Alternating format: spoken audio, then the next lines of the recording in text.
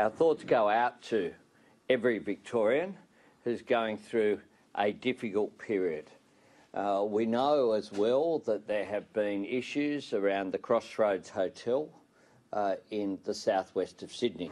I'm very pleased that Anne Stanley, one of our team in Canberra, has just informed me that she has tested negative. She was self-isolating as a result of the fact that she had been to the hotel in recent times, and that is good news for her and her family. But there are many people out there who are self-isolating, doing the right thing, and we need to ensure that we remain vigilant against this disease. This is not business as usual. This disease is a major problem. I do want to say that it is good that the National Archives have released the Palace letters in full. It's a good thing because Australians have a right to know in full the events that led to the dismissal of a democratically elected Labor government on the 11th of November 1975. I'm joined today by the Shadow Assistant Minister for the Republic, Matt Thistlethwaite. And one of the things that has defined my generation and those older is our experience of the dismissal. I went to school just up the road here at St Mary's Cathedral, and I well recall one of my first political memories is Vince Crowe, my history teacher, coming in, and now a constituent of mine in Haberfield, coming in and saying that the Democratic government has been dismissed by the Governor-General. And the shock, even as a young boy at that time, and I remember the chaos that was there on the streets of Sydney as a result of that dismissal. I remember going home as well, getting home late, and my mother saying to us that they have dismissed our government, because this was, of course, Australians who are Labor supporters had waited 23 years for the election of the Whitlam government. The Whitlam government, like all governments, was not without fault, but they did transform this nation and they made us into the modern, vibrant community that we see here today. And those heady days whereby we withdrew troops from Vietnam, we recognised China, we implemented free tertiary education, of which I was a beneficiary. We created Medibank, later changed by the coalition government, but then Medicare coming in. The Whitlam government was one in which we saw advancements for women, advancements for multiculturalism. We saw major engagement in our cities through the Department of Urban and Regional Development. We saw areas of this great city like Woolloomooloo and Glebe saved as a result of the intervention of the Whitlam Labor government. And it is, I think, a blight on our character as a nation that a democratically elected government was dismissed. Now, we will go through the many letters that have been released today, and that will occur with historians over a period of time. But I want to say this, that the actions of the Governor-General on the 11th of November to dismiss a government, to put himself above the Australian people, is one that reinforces the need for us to have an Australian head of state, is one that reinforces the need for Australia to stand on our own 2 feet.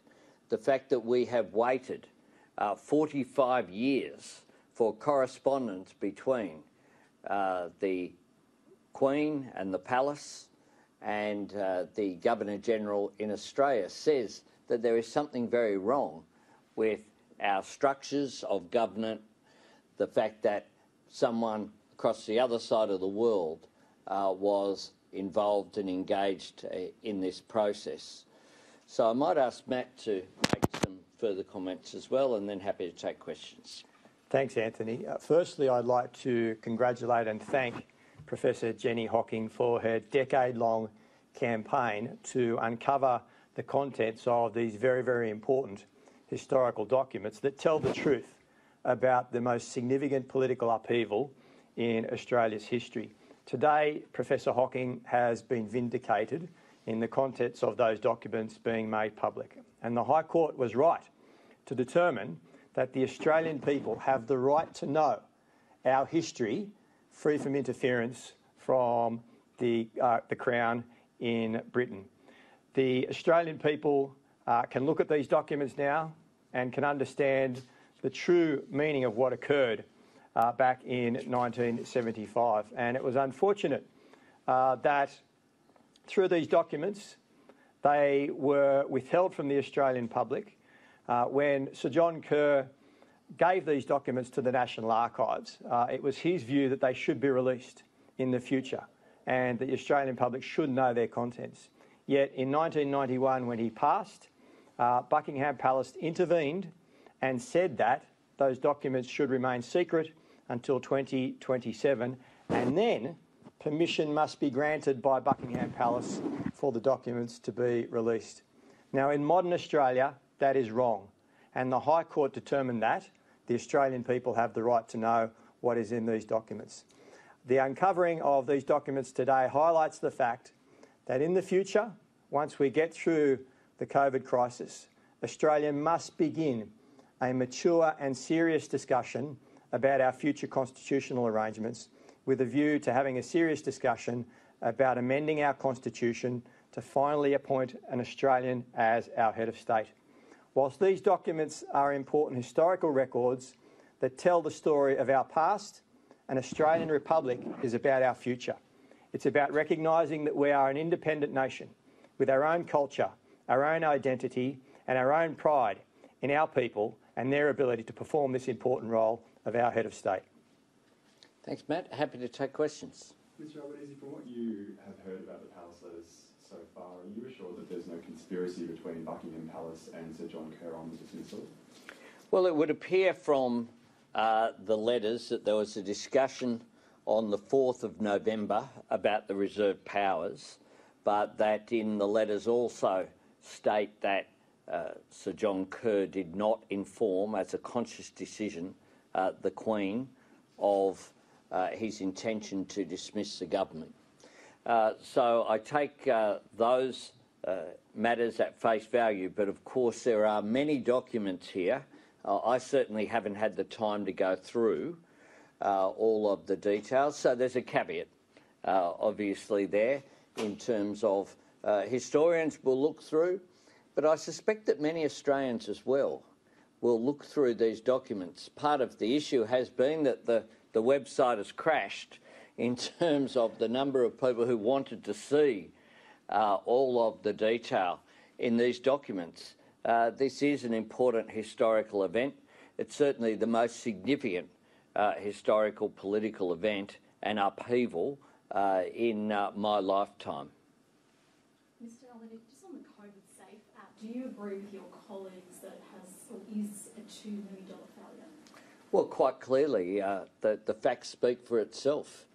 And we were told by the government that it would be a critical element in being able to trace people. And we know that that has not occurred for a single person. So this is, at this stage, it would appear that it's a $2 million dud.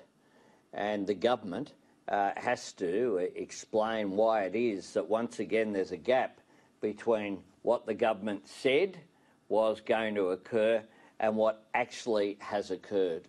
And this is something that characterises this government, talking things up big, but when it comes to delivery, there's a significant gap there between delivery and promise.